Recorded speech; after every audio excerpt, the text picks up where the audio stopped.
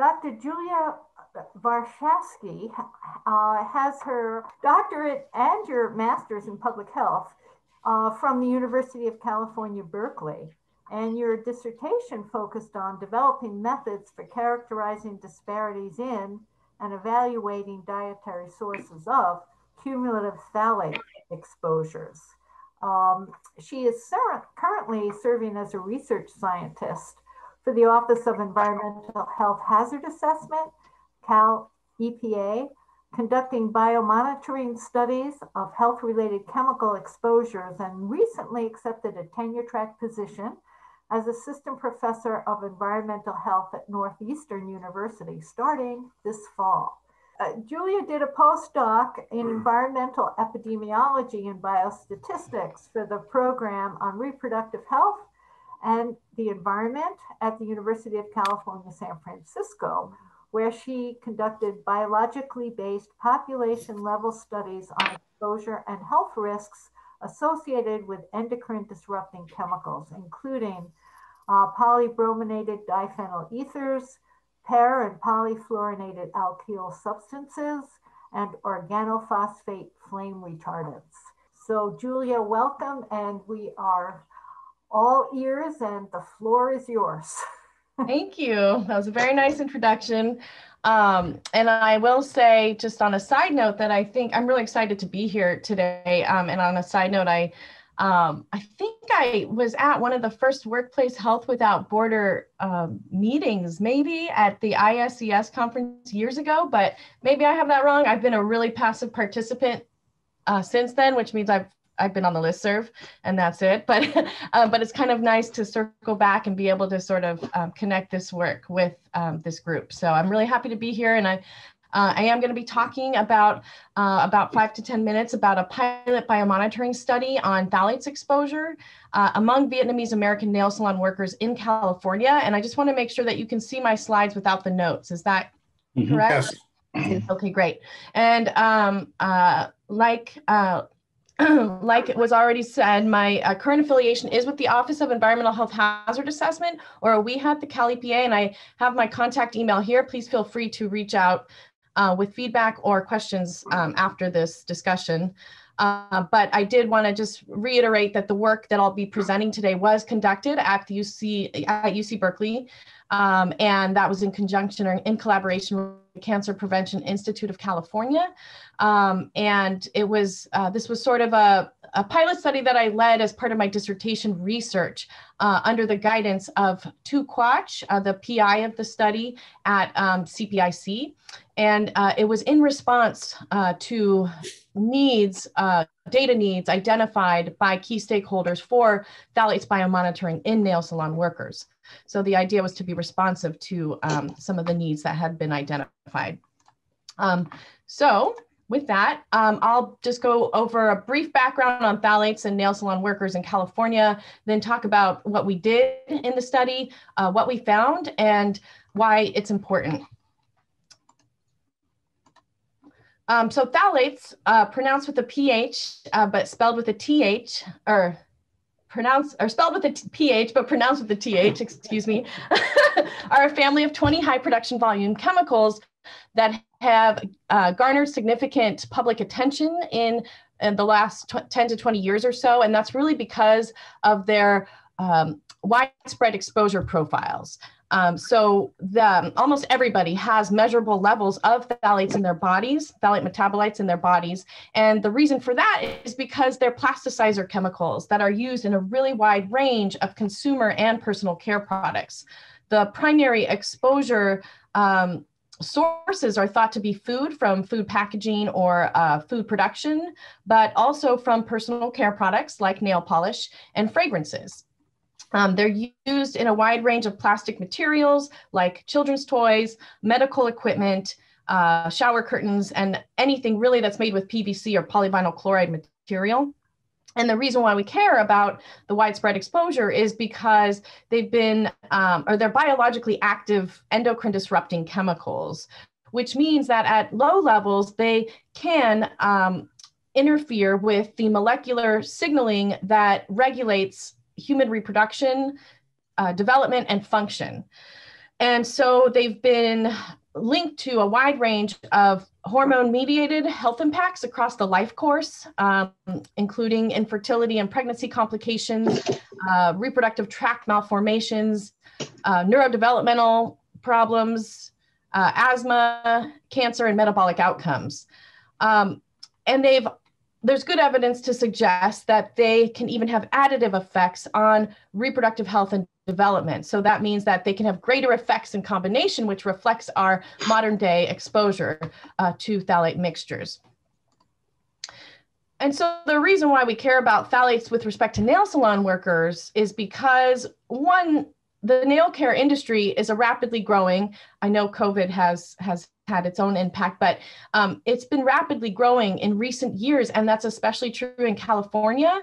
We have the largest number of manicurists and nail salons in the country, and with over 100,000 registered nail technicians in the state.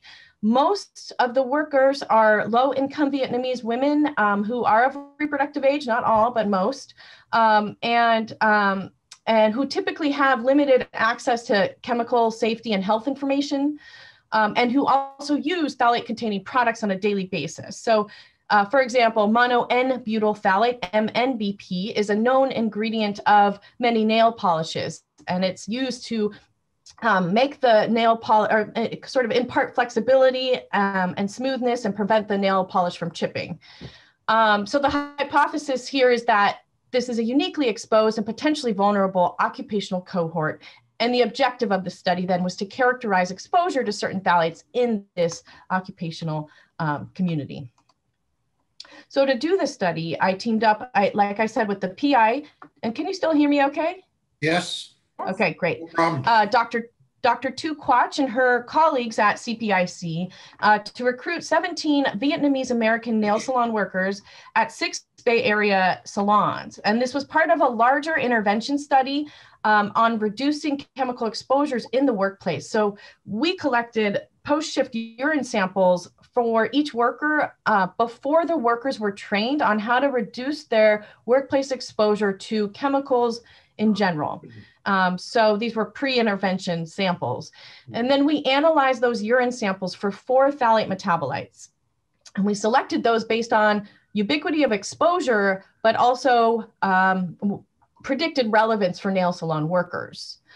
The samples were analyzed at the Environmental Chemistry Lab at DTSC, or the Department of Toxic Substances and Control, which is also part of Cal EPA in Berkeley, California, using liquid chromatography mass spectrometry. And I actually worked as part of my dissertation work in that lab with a staff chemist there to develop and adapt, to adapt and validate the method that the CDC uses for phthalate metabolite analysis, which is kind of considered the gold standard.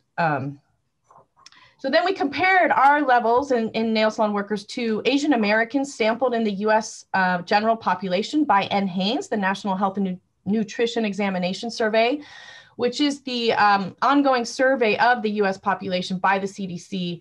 And these were samples that were part of the 2011-12 Haynes survey cycle. And we did that comparison using both parametric and non-parametric t-tests for the statistical analysis. So in our study population, all 17 of the nail salon workers were born in Vietnam and all preferred to speak Vietnamese at home. The average age was about 40 years old. Most were women. There was a wide range of hours worked per week with a mean of about 35 hours worked per week. And what we found were comparable or higher levels of among our nail salon workers compared to Asian Americans in the NHANES population. And specifically, we found almost 3 times higher MNBP, mono-N-butyl phthalate levels, 1.5 times higher MIBP levels, and MEHP, mono-2-ethyl hexyl phthalate, was about 2.6 times higher in nail technicians compared to Asian Americans in the NHANES population. And then MEP, mono-ethyl phthalate, was slightly higher or elevated in our nail salon workers, but the difference was not statistically significant. And this is another way of looking at the exact same data, where you can see, again, that phthalate levels were about 1.5 to 3 times higher in nail salon workers for 3 out of 4 metabolites. Oh, and it's also, oh, it's also worth noting that some workers had much higher levels than in NHANES, with a few above the NHANES 95th percentile for each of the 4 metabolites, and one with levels above the NHANES 95th percentile for all 4 metabolites. We also looked at cumulative phthalates exposure by combining phthalates in a potency weighted sum, since again, phthalates can have additive effects in combination. And we were able to show that Vietnamese immigrant nail salon workers had twice the level of cumulative phthalates exposure as Asian Americans in the NHANES population that were again sampled around the same time period in 2011. So you can see in these box plots the distribution of cumulative phthalates exposure expressed in micrograms per kilograms per day on the y-axis. And we're comparing the geometric means here, which are the dashed lines just above the medians. And so you can see there's a pretty clear difference in the geometric means between these groups, and there's very little overlap between the boxes themselves, which indicates the distributions are indeed different, and that's, you know, supported by this very small p-value of the difference between groups, of the statistical tests of the difference between groups. And the solid red line here is the NHANES 75th percentile. So you can also see, again, that some of our nail salon workers had high cumulative phthalate levels that were above or well above the NHANES 75th percentile. So in conclusion, we found about 1.5 to 3 times higher phthalate metabolite levels, or 2 times higher cumulative phthalate levels among Vietnamese nail salon workers in California compared to Asian Americans in the general population. And we also found that some workers are exposed to high levels of multiple phthalates at the same time. And so while this is a small study, a pilot study, it does provide, I think, suggestive or supportive evidence that nail salon workers are disproportionately exposed to certain phthalates. And I think that finding warrants further investigation. But I think these findings can inform ongoing and future efforts to ensure health and safety of nail salon workers. And I know there are, you know, various groups and efforts that are involved in different ways in doing that, from protecting workers in salons to upstream pushes for ingredient disclosures and safer alternatives. And I think we're going to hear more about that today. So I will, I'll end there and just, I've included a link to our study here, the citation here, but I just would like to end by thanking my co-authors on the study, in particular Tu Quach, who was the PI of the study, and Tuan, who invited me to present our findings here today. And I look forward to more discussion about this topic. So thank you so much for your time. Thank you so much. Julia, that was wonderful. And we really appreciated all the work you've done and your willingness to share it with us. I think maybe we should continue with the presentations unless someone has a pressing question. And then David, it looks, yeah? Julia, very, very nice talk. I had a very brief question.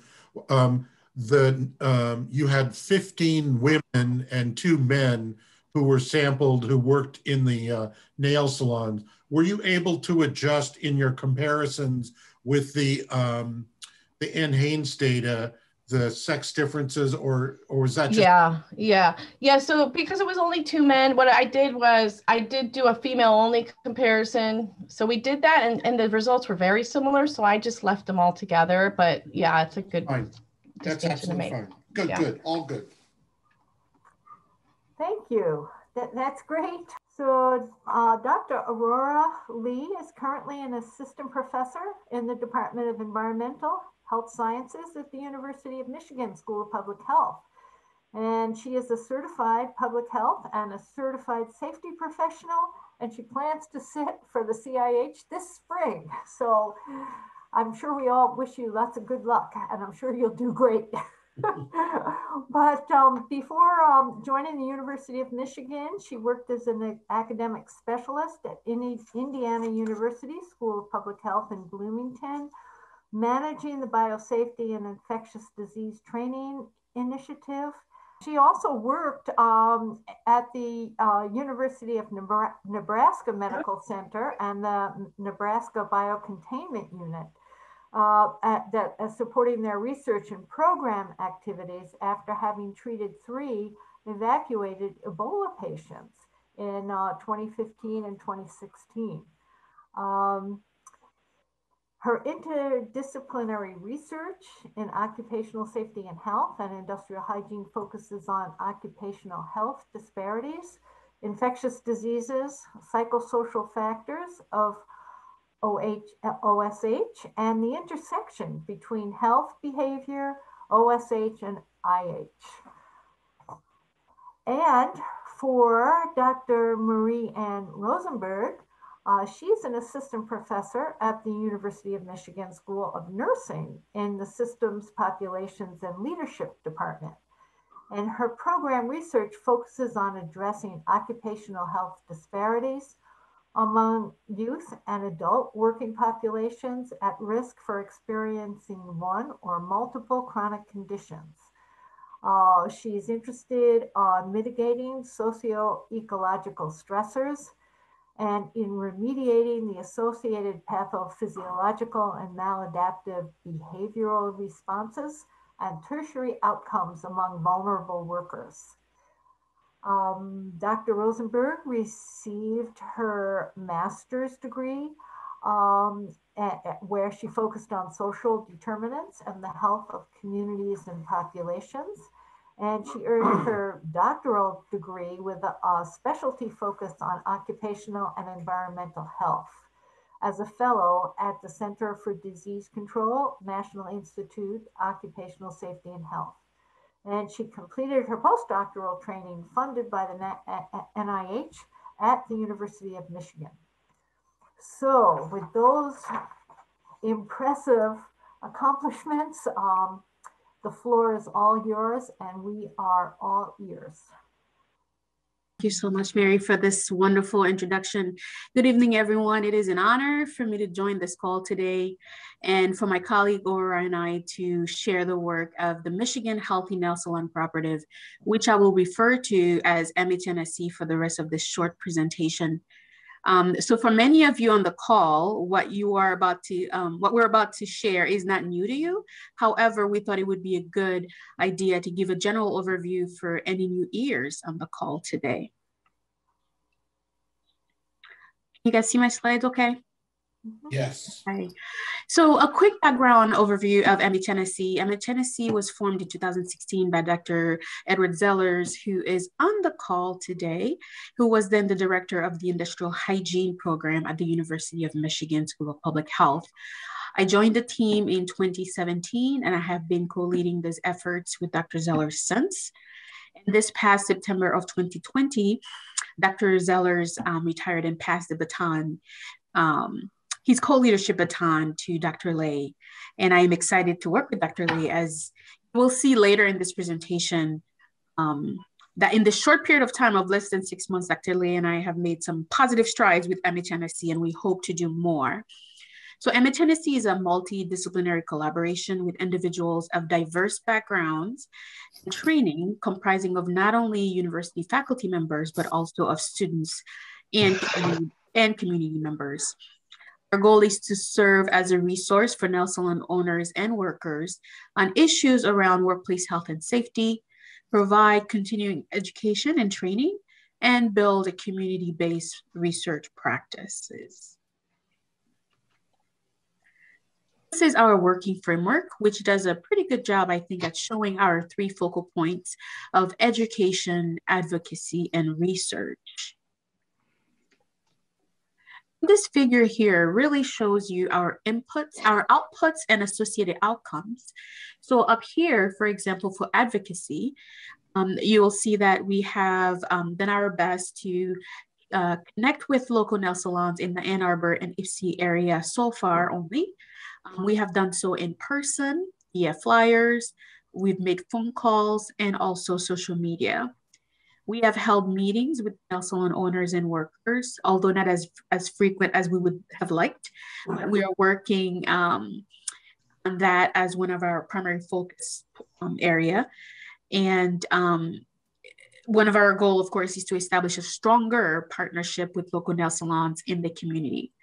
In terms of advocacy, also, we have developed and distributed flyers with information that the workers indicated a need for. We have flyers focusing on various exposure topics, such as chemical exposures, bloodborne pathogens, hepatitis C, and fungus.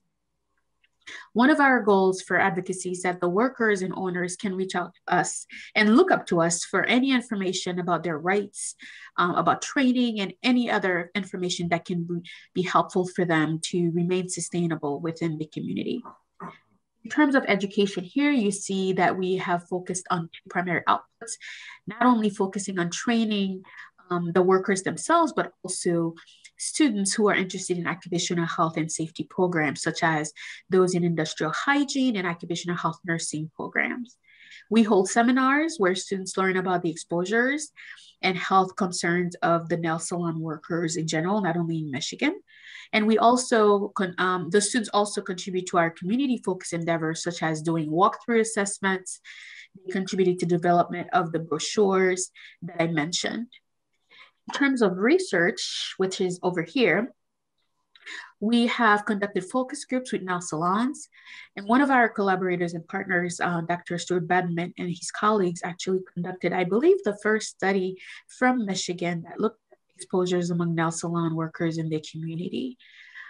We also are in the process of doing other research-based projects, such as scoping reviews of existing interventions among nail salons. We're developing a paper on looking at the state of the nail salons in the state of Michigan. And we will be happy to share later on a research project that we just found out that we got funded for this week. Oh, this is some example screenshots of our brochures that we developed. And I will say that we really are encouraged by the students' effort to collaborate, because the students in the language department who were taking Vietnamese, the Vietnamese course, one of their key contribution was to actually help translate those flyers from English to Vietnamese. So one of our key outputs that I mentioned in our figure is the development of a training module for nail salon. And we are so proud of this module, although it has a lot more work to be done for it to be a fine product, is that this is the first one of its kind, because if you look through the literature and even on the OSHA website, you'll see published PDF files, right? But nothing in terms of an interactive video format that the workers could sit and listen. Because of course we developed the brochures, but we do understand from our focus group interviews that the workers would prefer some type of interactive thing that they can go in, listen to, go back in whenever they want, instead of having to sit and read something. So these are some screenshots of the content. And actually, just as a activity, let's think about this here. This is one of the interactive questions that we ask the workers as they're completing the training. You start your shift a little late, and as you walk in, you see a coworker removing nail polish. The front and only door remains closed. No windows are open. No fans or air conditionings are on. And you notice a strong odor. What are some ways that you can reduce the strong odor? What would you say the answer is here?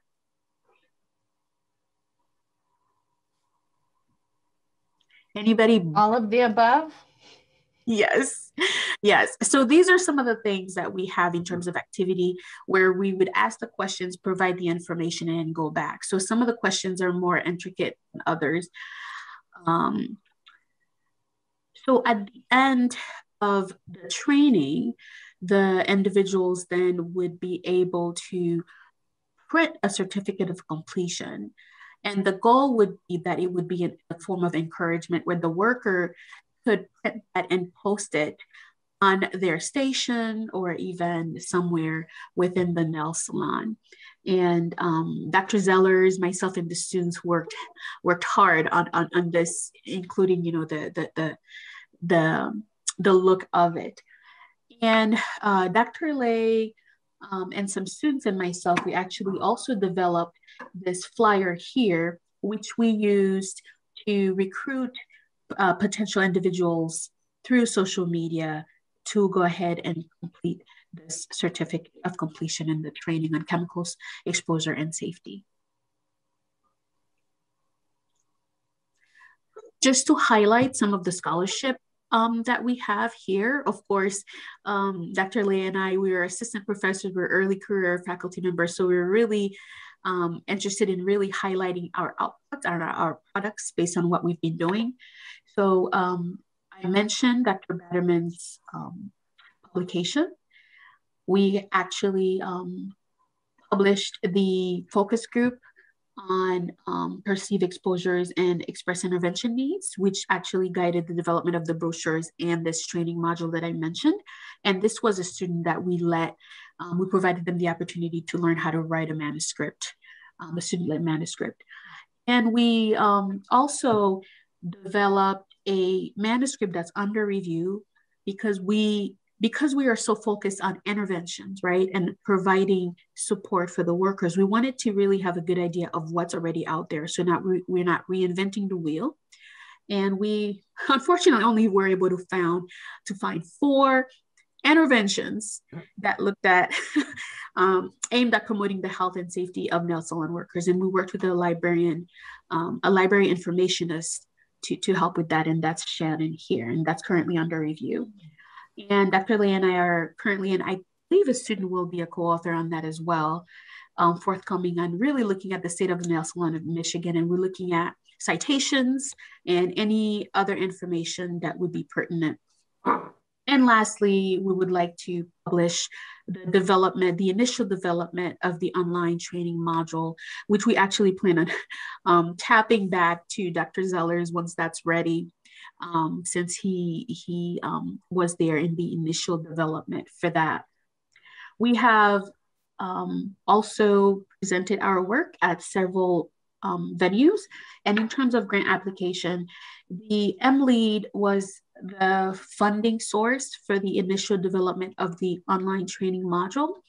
And this is the grant that we just found that was funded on Monday.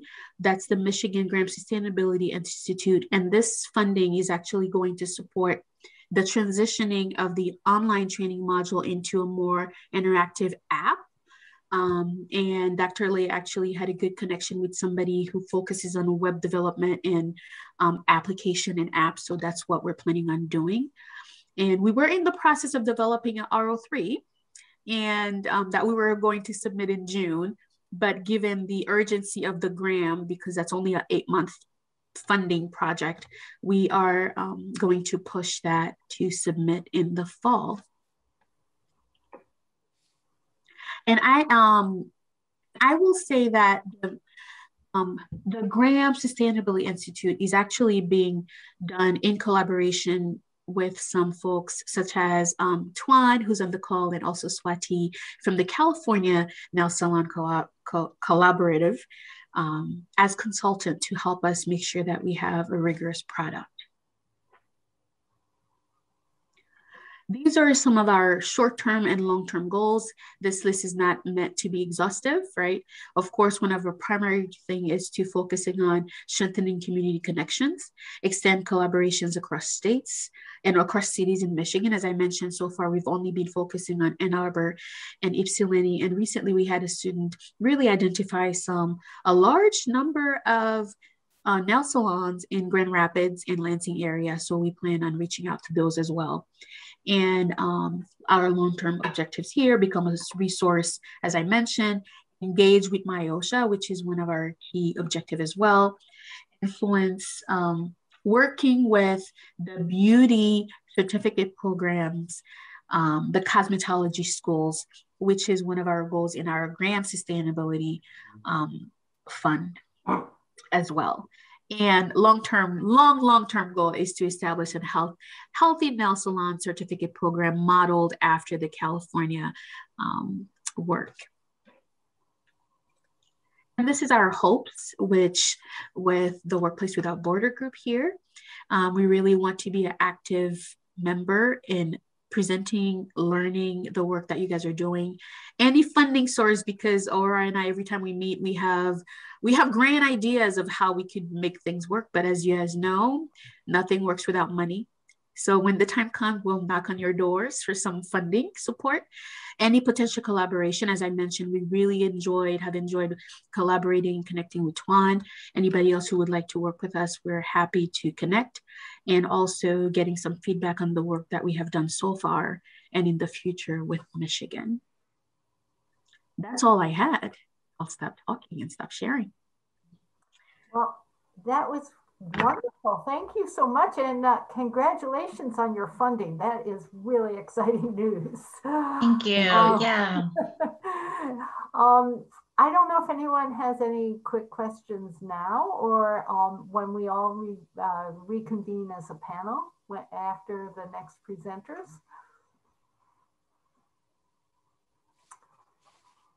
Okay, well then, I think we will move on, and Mr. Tuan Nguyen is our next presenter.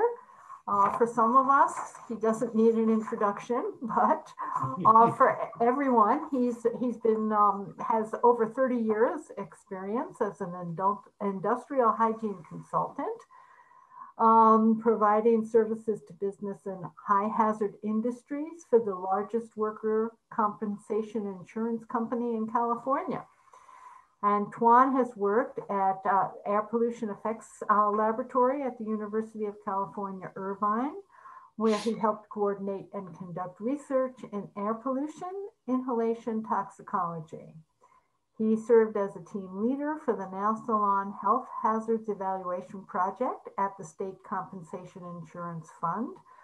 And he's made many presentations on workplace exposures at conferences in both the United States and Vietnam. He's currently a member of the steering committee on the National Scientific Advisory Committee of the California Healthy Nail Salon Collaborative. Tuan has organized and co-taught the Occupational Hygiene Training Association courses at the National Institute of Occupational Environmental Health in both 2016 and 2018 in Hanoi, as well as Ho Chi Minh City. And he's currently a roster candidate of the Fulbright Specialist Program. He serves as the AIHA Ambassador to Vietnam. And in 2016, he co-founded the Vietnamese Industrial Hygiene Association in Vietnam and currently serves as a member of the board of directors. He's also a member, association director of the International Occupational Health Association, and he is our beloved Vice President of Workplace Health Without Borders in the U.S. branch. So welcome, Tuan. Thank you, Mary, for the introduction, and good afternoon, everybody. As Mary said, I involved with the California Healthy Nail Salon for more than 10 years. One of the reasons I'm very familiar with this industry, because when I was younger, I used to hang out in my mother nail salon, her beauty shop, also including hair, to watch all the nail technicians doing their beautiful work on the customer hand. And you know, we don't think these places at a potential hazardous work environment, but in reality, the manicurists constantly exposed to toxic chemical, and they experience headaches, dizziness, rashes, and other acute symptoms. And as Julia mentioned earlier, some chemicals are known to cause illnesses such as cancer, reproductive, developmental hazard, and as well as respiratory hazard as well. Okay, so this is one of the studies that we did in 2010, and I and with other co-workers at State Fund, we conducted this study. The study includes about 15 nail salons We measure the airborne exposure level of chemicals used in the products. And here are some of the equipment that we use to monitor for the contaminants. For organic solvent vapor, we use Suma canister, 3M OVM, aldehyde batches, and pumps with a 10x tube for dibutyl phthalate. For dust, we use the TSI SciPack dust monitor with the impactor and the cutoff size 2.5 micron. And we also use the IAQ count to monitor for temperatures, carbon dioxide, and humidity level. This is the data from the study. As you can see, all the level are below the OSHA permissible exposure limit, and the unit is expressed in milligram per cubic meter of air. If you look, all the level are very low, including the 15 minutes short-term exposure limit. One thing I like to note is the methyl methacrylate, which is MMA, or the threshold is about 0.3 milligram per cubic meter. So that is why when you're in the nail salon, you can smell the methyl methacrylate odor, because as you see here on the data, the level are between 0.1 up to 0.055. And for the 15 minutes, it went up to over 1 milligram per cubic meter of air. So all the levels are low. They are below the PEL and STEL, but however, this is a mixture. So we also monitor for TVOC, which stands for total volatile organic compound, and we normalize it to toluene. And for the 8-hour indoor exposure, we found a range of 5.4 to 9.2 milligram per cubic meter of air. And for the short term, 15 minutes, it go up to about 31 milligram per cubic meter of air. So looking at this level, you can see that the 3.0 to 25 milligram per cubic meter of air can cause discomfort, headache. If above that level, it is considered a toxic range where other neurotoxic effect might occur.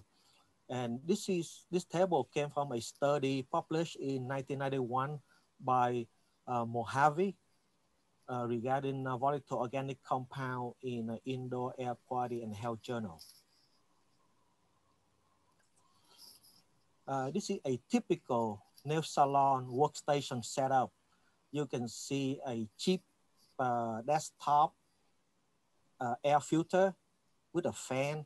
The purpose is one blow and one suck the air away from the customer or the worker.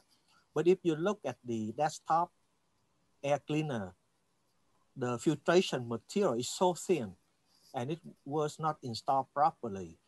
So the air and the contaminant can bypass the filter by going through the gap. So the people that sit behind these equipment will be subjected to all that exposure. Okay, and here's another layout. You can see the picture on top. This is the one that was in the NIOSH publication. It is a downdraft system where all the dust particle go down to the grill on top of the counter or the workstation, and it got pulled down by the vacuum pump and exhaust to the outdoor. And this is one of the setup in one of the nail salon.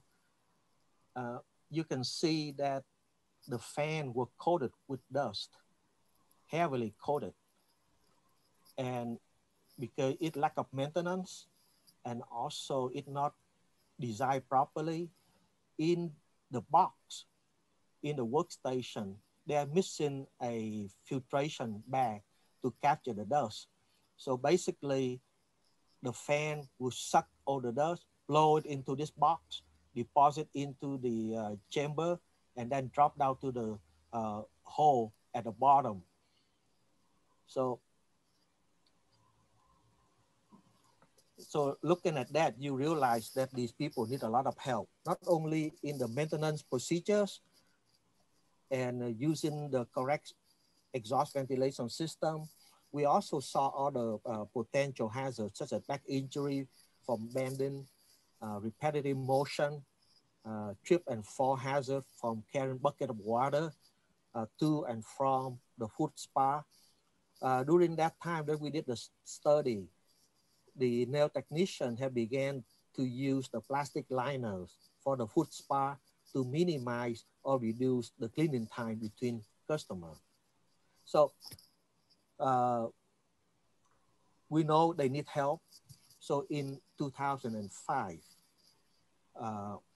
California Healthy Nail Salon were established, and California Healthy Nail Salon address the health, environmental, reproductive justice, and other social issues faced by low-income female, immigrant, and refugee workforce. We employ a multi-pronged approach that combines community organizing, policy advocacy, and community-based research. And our aim is to develop solutions that benefit the nail salon workforce, small immigrant and refugee-owned businesses, their family, and their community. Our vision is to transform the nail salon industry from a low-wage, toxic industry to one that is safe and healthy for all, and that recognizes the right and dignity of all the workers. We also support research, outreach, and base building strategy with organizations across the country and also in the Vietnamese community. Regarding advocacy and policy, we have sponsored and co-sponsored several bills, and all of these have passed, such as the AB 647. It requires the manufacturer to post SDS or safety data sheet regarding their cosmetics and disinfectant on their website. And the SDS must be translated into different languages like Spanish, Vietnamese, Chinese, and Korean. And we also help pass the AB 2775, which require the ingredient to be listed on professional cosmetic products. Also, in 2016, we helped pass the bill AB 2125 that called for the state support of local healthy nail salon recognition program. And I will talk more about that later. And here are some others bill that will pass. Okay. The California Healthy Nail Salon Recognition Program will launch in 2010, and to help establish the Healthy Nail Salon Recognition Program throughout the state of California. It designed to have 9 components, which if the nail salon belong to the program, they need to follow some of these guidelines. For example, not to use toxic trio, dibutyl phthalate, toluene, formaldehyde, and use safe nail polish remover that don't have ethyl or butyl acetate. And if they use a nail thinner, they need to avoid toluene or methyl ethyl ketone, and so on. And one of the key components is within 1 year of joining the program, they need to install a mechanical ventilation system. And also they need to commit to adopting safer nail products. And right now the program has been established in the city of Santa Monica, Alameda, San Francisco, Santa Clara, and San Mateo County. Okay. So beside all that, we also do online training, and recently we put on a series of 7 modules on COVID-19. They are available on the website and in 3 different languages: English, Cambodian, and Vietnamese. So the nail salon worker or owner can get onto this website, sign up, everything is free, and they can start their training program. And at the end, after they finish the 7 modules, they will receive this certificate, which I just finished last night. And the module will break up into small chunks, like 3 or 4 minutes each. So it's very easy for people to go through and stop and then restart again. During last year, the COVID-19 lockdown, we also joined with the UCLA. So basically, one of the important highlight was 70% of the owner want to have clear guideline on safety and health, not only for COVID-19, but other issues related to occupational injury as well. This is a poster on an event that celebrate the legacy of the nail salon worker in the Vietnamese American nail salon worker. All this started out in 1975, where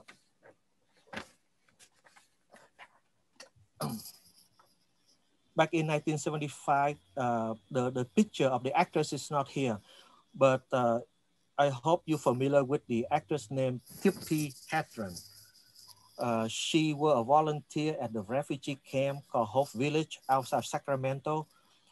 She brought her personal manicurist. This lady over here, her name is Dusty Coots. On here put Butera. She has been married since then. This is to celebrate the legacy of the Vietnamese American nail salon business in America. And so she brought this lady to teach the first 20 Vietnamese manicurists in the camp on how to do nails. And the rest is history. Right now, the Vietnamese American dominate the nail salon businesses, and they were able to drop the price so low that all the working class women and young people could afford this luxury. And this was an event to celebrate that. And in the panel, the first person list picture here is Thuan Le. She one of the original 20 manicurists. And the person next to her is the instructor that taught the 20 manicurists. And Văn Nguyen is one of the business owner, a nail salon owner. And then the next 4 people are the movie directors to put on various programs related to the Vietnamese nail salon. And the person right here, Lisa Fu, she's the CEO of the California Healthy Nail Collaborative Program. And next to her, that's me, an industrial hygienist. I was invited here to talk about chemical exposure in nail salon. So that's it for my talk, and thank you very much for listening. And back to you, Mary. Thank you, Thuan. That was great, and we're really glad you made it back. And yeah. I think it was really interesting that you have some data that shows that 70% of the nail salon owners are looking for some guidance. That's very inspiring. So it's a great piece of information. Thank you. Does anyone have any questions for Thuan before we move on? We will all come back. Our speakers, I hope, will all come back as a panel, and we will be able to have some discussion. But as I was saying, Albert Ten, Dr. Albert Ten is stuck in a cement plant without internet connection, but he has sent a couple of pieces of information that I think would be important to share. And hopefully the people that have worked with him, like Ted, Dr. Zellers, maybe you could talk to that. So let me bring up one of the first pieces of information. I think this is what I want to share. And let me tell you a little bit about Dr. Ten's background. He has, well, he has over 30 years of experience with within the US and internationally, dealing with sustainable development and business risk management. He is currently a managing partner of the international consultancy 2T Sustainability, a board member for the nonprofit Workplace Health Without Borders US, and an advisory board member of OHTA. Albert was the second president of Workplace Health Without Borders US branch.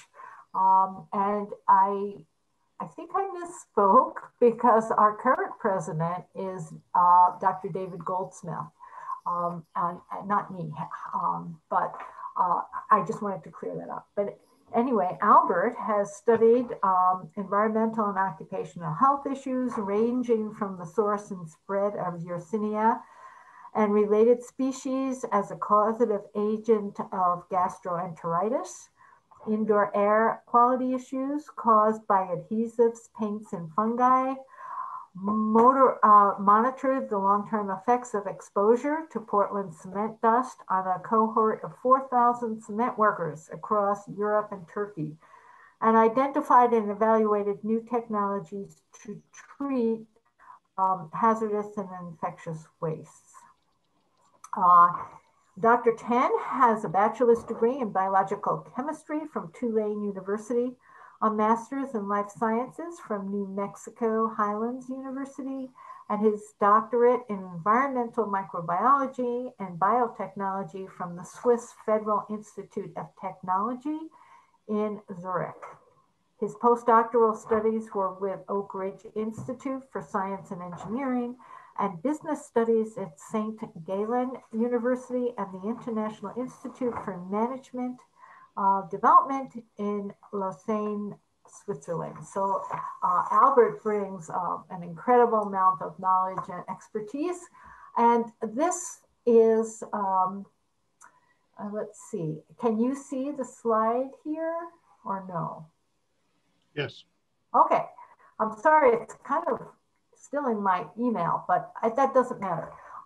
So I don't know if some of you that worked with Albert, I think Dr. Rosenberg, you are one of the people that worked with him, and I know Dr. Zellers you have. So maybe you could speak to this for us. Would that work? I can make a few comments. Unfortunately, I have to leave almost immediately, but I'll make a few comments that Albert was really one of the progenitors of the Michigan effort and of creating the Michigan Healthy Nail Salon Collaborative. So I want to give him credit for that. And he took on, as part of his contribution, to try to generate this sort of Healthy Nail Salon certificate program as an incentive for salon owners to have healthier salons.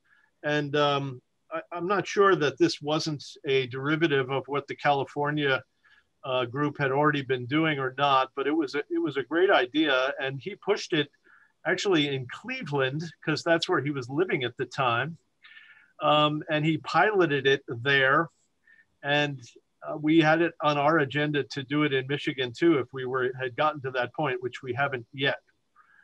And I don't have any data or results that Albert may have generated as part of that effort to get salons in the Cleveland area to participate. But the idea is still a good one, and I believe will be part of our future at Michigan. Thank you. Let me put up the second. Is this no? I'm sorry. Maybe. Well, and incidentally, I think Maria Ann did not overlap that much with Albert. Yeah. Okay. Yeah, I agree. Another person who deserves mention here is Stephanie Saylor, who did so much of the early work, deserves so much of the credit for the early work at Michigan. And she and Albert worked together to a greater extent. Yeah. So just to get that story straight. And I'm sorry, I do have to leave. So thanks so much to everyone. Yeah, we're glad you came. Well, good to see you all. Yes. There's my message. And thank you, Ted. We'll see you again. Okay, Tuan, great to see you. Thank you. Take care. Bye-bye now. Bye. And so at this point, I think we would like to have a discussion with our wonderful panelists. And I don't know if you would like to ask a question. I think that one of the best ways to do that is to turn on your mic and start sharing your video. Maybe to start off, I would like to ask the panel what they see as the best next steps to enable this concern about nail salons to grow and affect more places. I know we have someone from Toronto who has been active in this. I know there are people in Florida and Minnesota that are concerned about this, but I don't think we're all connected. So from your experience, how do you see us moving forward with nail salons to make them healthier, both for the workers primarily, but customers as well?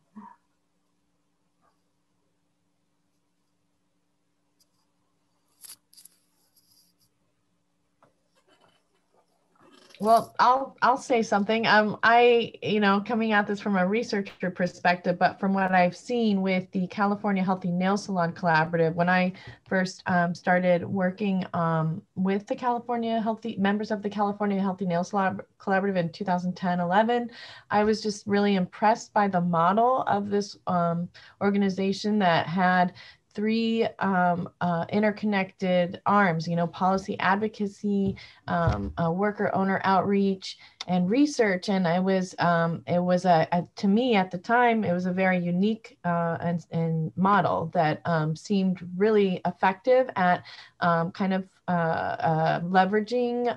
the different facets of supporting that community and the economic integrity of the nail salon community, but also working on multiple levels to try to ensure some sort of protection and empowerment in different ways. So it was like I think what struck me, it was multi-pronged and it had effectiveness at different levels, at the worker level, at the policy level, and also just developing this research. And then the other thing and it's nice to see that it seems like there's similar models out there, like in Michigan. It seemed very similar. It struck me as very similar. So, but other than that, I would say expanding those models to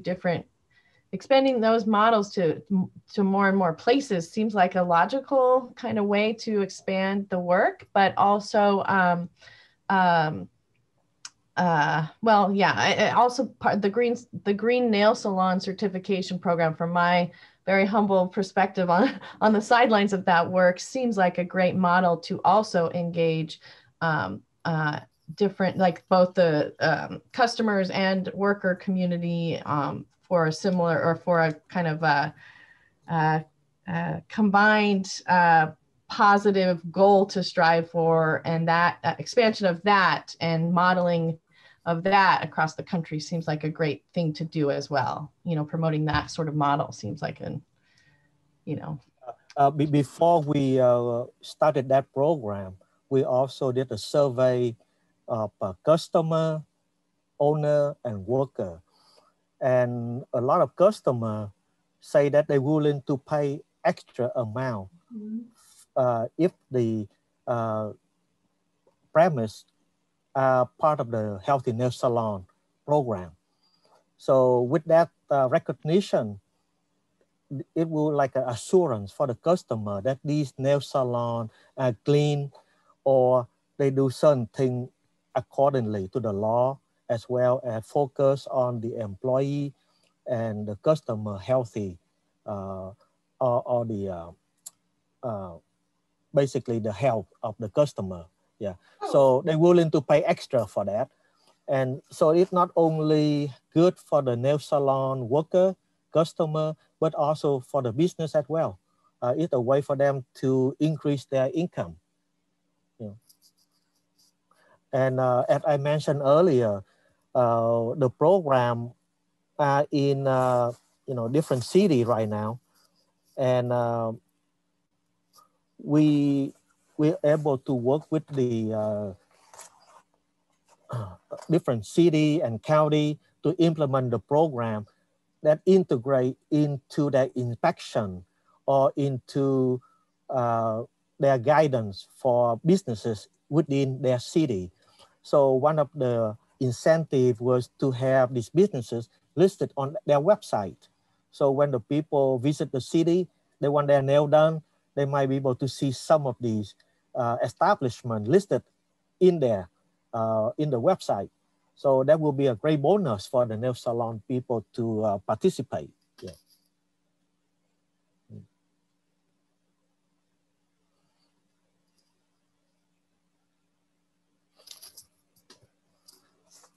Also regarding the study that we conducted, it was one of the very expensive study because we use different kind of monitoring equipment, all the analysis. We try to collect really low level of chemical. So we use the EPA method TO15, which use the summa canister, all different instruments that we can utilize to measure. So each nail salon air sampling cost and analysis amount up to like $3,000-4,000 each. Yeah. So. Is that mostly, Tuan, for the chemical analysis of the sample? Can you repeat that, please? The laboratory costs for analysis? Yes, and rental equipment and all that, yes. Ah, okay. Yeah. Mary, I wonder if I could ask a question? Oh, please, yes. Yeah. Wonderful. Well, congratulations to everybody. These were very, very inspiring groups and efforts that you're doing. You sort of addressed this, Tuan, but I think you were talking largely about California. So I'm just wondering, some of you, I think Julia said that this is a model that could be disseminated like across many different maybe states in the US and even across countries. So what do you know about to what extent there are other groups that are interested in picking up on this model? And is there any, are you making any efforts to reach out and sort of propagate this kind of model elsewhere? Yeah, actually, I met Ted in 2016. And that's how the Michigan Nail Salon got started.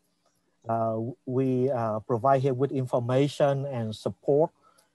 And we have a scientific group of advisory members throughout the country. So hopefully in New York, Florida, or other states, we'll be able to develop something similar to Michigan. And we've been in place since 2005. So fortunately, our budget is very healthy, and each year the budget keeps increasing. So we might be able to support, provide the seed money for some of the small group that want to start the program, and that will be depend on Lisa Fu, the CEO of the executive director of the collab, and the group to make the decision. But most likely, our strategy is to have all different units throughout the country and link together so we can have uniform voice. For example, in California, at the beginning of the pandemic, the governor make a comment that COVID-19 first cases started in the nail salon. And that misdirected statement really caused a damage to the group. Yeah. And they have no voice, and suddenly they got picked on. And to be an example, for the COVID pandemic spread, so that's what we try to do. We try to be able to put the voice together to explain to people what exactly the kind of business these people are doing, and make sure that it meets all the requirement and the law. That's great. Can I ask you where the funding mainly comes from? It's from everywhere. EPA, OSHA, Okay. different group. That's great. Okay. Yeah. If Our budget last year were over $500,000. Yeah. Wow. Oh, wow. If I could just add to that here. So yeah, we are so grateful for CHNSC's support. I'm a native Californian myself as a transplant now in the Midwest in Michigan. So I will say that, California is definitely the prime example of what this kind of program should look like. But I think it is adaptable in different scenarios, but acknowledging that the circumstances might be different and challenging because we don't have quite the Vietnamese population as they do in California in terms of getting the community engaged and having, community health workers, translators, and various professionals integrated in the community. So it is much smaller here in Michigan. And I've heard, of success stories out in Philadelphia, New York, and other more populous states where it's more likely to be diverse. But I think that, for us here at MHNSC and other, regions where there might not necessarily be as much awareness, as much diversity, and as much of a population to help uplift the collaborative, it will definitely take time. But I think that once we key on to the right people and the right stakeholders, if the enthusiasm is there, we can get the momentum going. I don't know, Marianne, if you had anything to add to that. No, I think you addressed it. Great, thanks. Tuan, I do have a question for Tuan. Is there that statement, that misguided statement, is that published? Is that in the news somewhere that somebody could look up? Oh yes, that from Governor Newsom. He make that quote without the data to back it up, and it was on the news. Yeah, I can find that and send it to you. Mary, I don't know if you can see the hands raised. Anne Rochenford has her hand raised. Oh, yes, Anne. I was going to ask you anyway if you would share, because are you doing the same kind of thing in Toronto? And what's the same and what's different? And maybe you can tell us about it.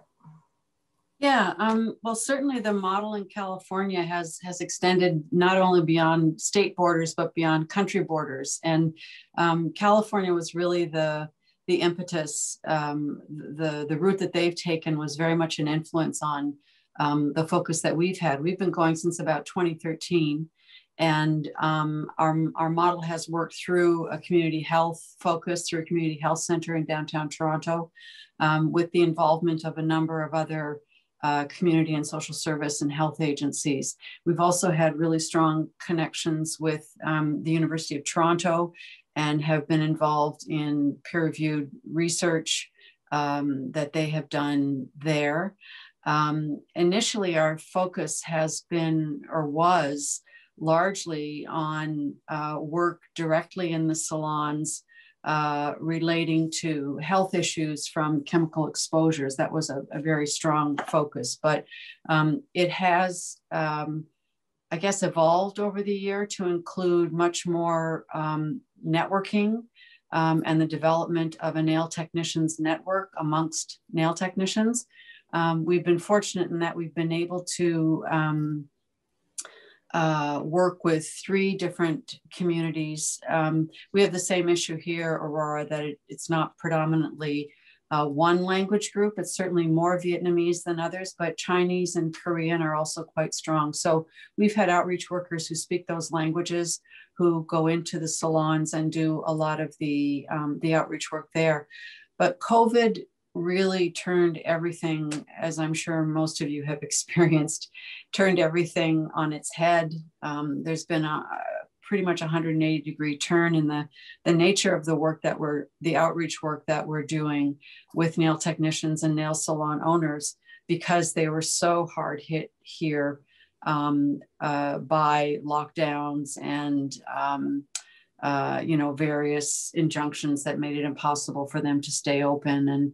And so many of them are just in survival mode. Many salons have closed. We're waiting to see what things are going to look like as our numbers lessen, our numbers of people exposed and the vaccination rate increases.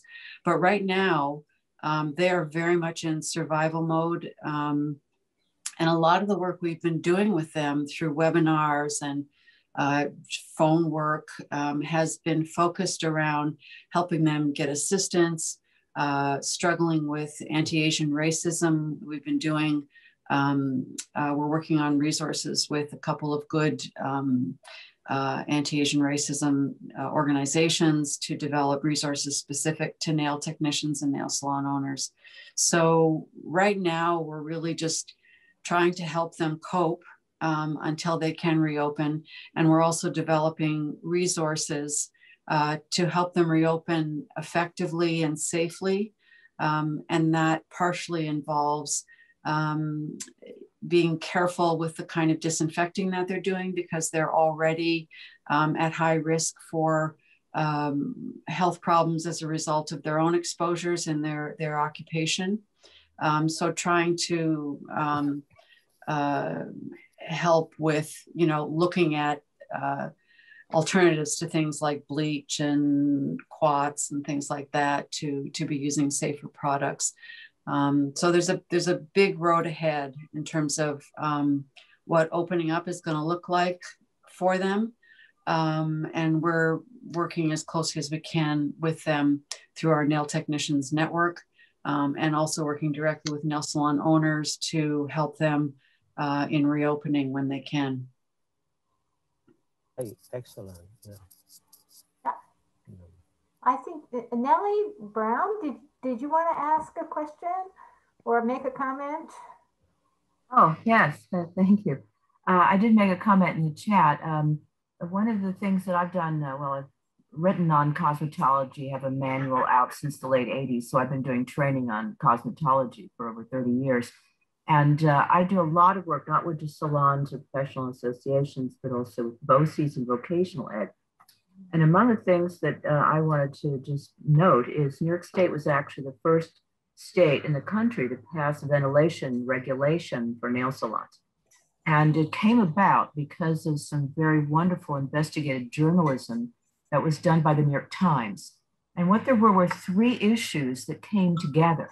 It wasn't just the chemical exposure for the nail salon technicians, but also serious issues of wage theft and serious issues for immigrants and refugees, where they were basically being threatened with deportation if they, or being blown into ICE or whatever, if they complained about their job or their wage theft. And so these things sort of all came together and led to some serious work on all of those issues. Of course, in New York State, we tend to find that the nail salon workers in the eastern part of the state are more heavily Chinese, Korean, and Hispanic, whereas in West New York, where I've been doing training, they're heavily Vietnamese. And so I've been doing a lot of this work, as have others across New York State, by working through the various worker centers and COSH groups, the Coalitions for Occupational Safety and Health. And so the funding has come from a variety of sources, but some from the state. And that has enabled us to do some of these trainings. And I've done PowerPoints and live training. But as I mentioned in the chat, to me, this issue of online training is very powerful because we found even when going door to door to do outreach on workshops for Vietnamese nail technicians, the reality is they're too afraid of the owners and supervisors to show up. And when you try to do live stuff, you can get the owners there. But even in one workshop where I had owners and technicians, the technicians wouldn't talk. Even in interactive exercise, they wouldn't talk. So I think there's still a lot of fear. here. And the online training, I think, is the way to get around this. You can build people's awareness, build their activism that you can't necessarily get, with the live training. And that's not the first time I've seen this. I've seen with Hispanic farm workers and other groups that I've worked with, same kind of problem. But people are just very afraid, and if they complain, that they may face, serious repercussions. Those are really helpful insights. Thank you. Thank you both. I mean, it's really interesting to hear. Did anyone else want to add anything?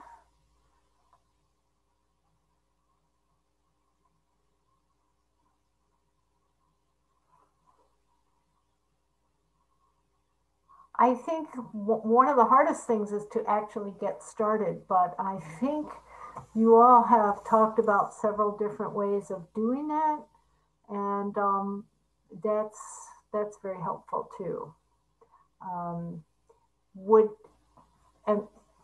Are there any questions, or maybe as a just a quick one. Are we gonna post the other presentation?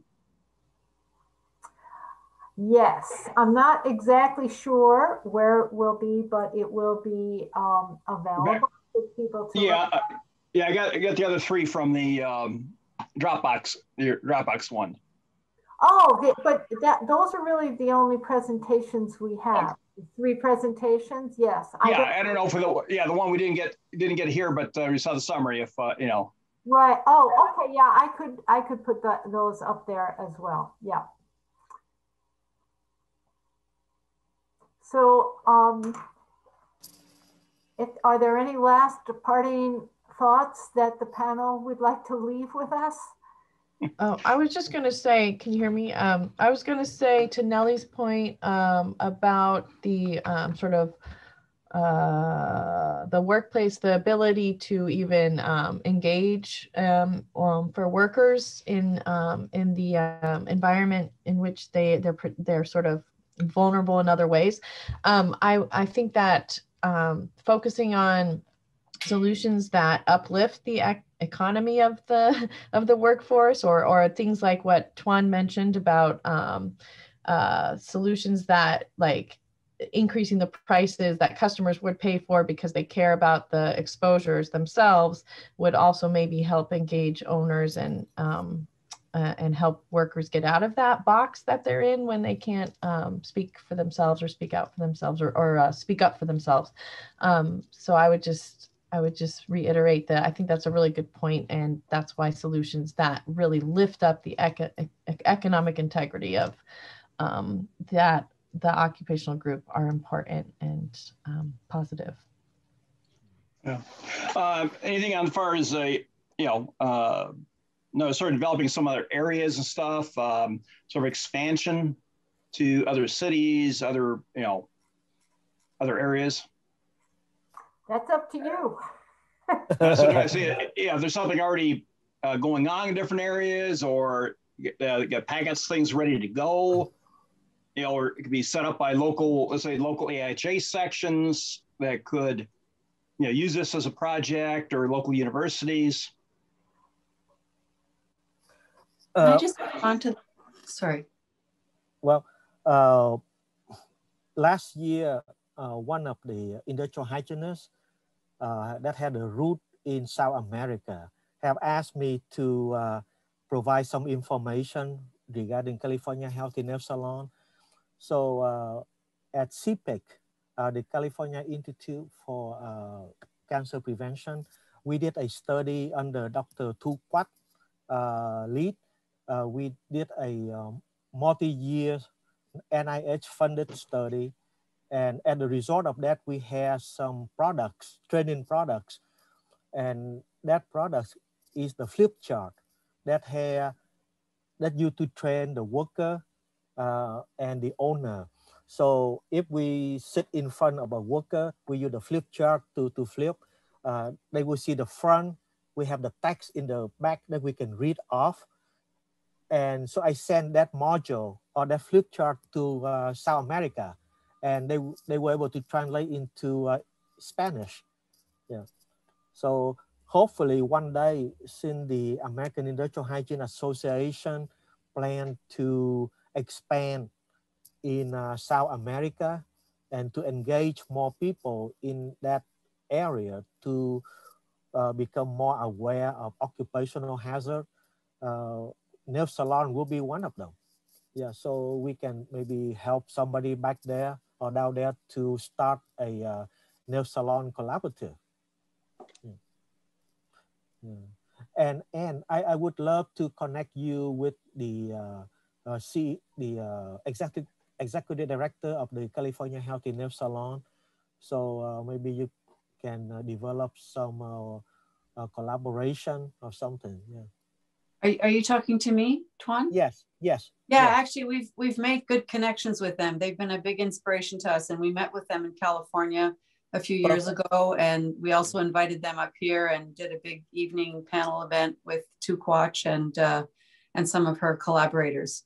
So they've been a great support to us. I just want to add one other thing about this question of that Eugene asked about, spreading the model to other places. One of the things that we learned here was that it's really important to, there's one thing when people approach you and say, oh, can you tell us, how you did what you did? And we want to do the same thing here in our city, which we have had from one other city in Canada. But we also just assumed that the situation was similar in other cities, and realized after we developed a whole training module to help other cities that in fact some cities are not going, they just don't have the same demographics, and some just don't have a very strong nail salon sector, and we just assumed that they would because we have such a huge one here in Toronto. So just sort of a caution that if you're doing any kind of outreach, that it's important to connect in particular with the communities that are most commonly known to be setting up the nail salon sectors, Vietnamese in many cases, that you connect with them at a real grassroots level to find out what the story is in their city or town, before assuming that, what you've developed might be useful to them, because we learned the hard way. Great points. Well, I think thank you all for staying for the entire length of this, and thank you so much to our presenters. It was just wonderful, and for all the questions that you asked, and it was great to get to know what you're doing in Toronto, Anne. Thank you. This is good. I think we need to all stay in touch.